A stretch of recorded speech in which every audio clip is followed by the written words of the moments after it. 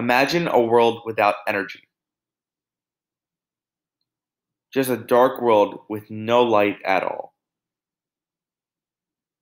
In a world we know to be full of light and color, no electronic devices whatsoever would exist, just the dark, empty room. Does this seem impossible to you? Well, it's not. 1.2 billion people in the world still do not have access to modern energy systems. And in countries like South Sudan, only 1% of the population has access.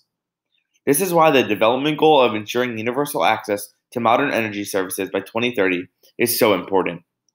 Almost all of the world's problems could be solved if everyone had energy. Although this goal is going to fail unless the UN takes action right now, the situation has got better, but still it's not good enough. So what places in the world are most affected by the crisis? India has the biggest energy deficit in the world among its population. However, sub-Saharan Africa is a very close second in that race.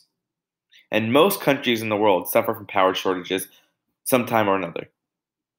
The United States itself is not perfect either. Puerto Rico has still not gotten power fully back from Hurricane Maria. The power map on the screen shows Puerto Rico after the hurricane and beforehand. Roughly 13% of Puerto Rico has no power from a hurricane that happened in September of 2017. So why does this problem occur in the first place? Because there are not many reliable energy services that everyone can access in the world. And if they are accessible, they're probably not good for the environment. And if they are good for the environment, they probably cost way too much money for developing countries. So how do we overcome these obstacles? We find an energy option that is cheap, reliable, and environmentally friendly. Solar energy is the best way for us to solve the problem. Many startups are focusing on this topic of the world energy crisis, and with emerging technologies that have been put together since the development goals creation, sustainable cheap energy is right around the corner. One of the research groups trying to find a solution is the University of California. The research group is working on a product that would make solar panels up to 30% more efficient. This would make solar panels cheaper, as you would not have to buy as many, and more countries could make the switch to clean, reliable, and inexpensive energy to run the country. The more we experiment with different sources of energy, the more we will understand what works and what doesn't.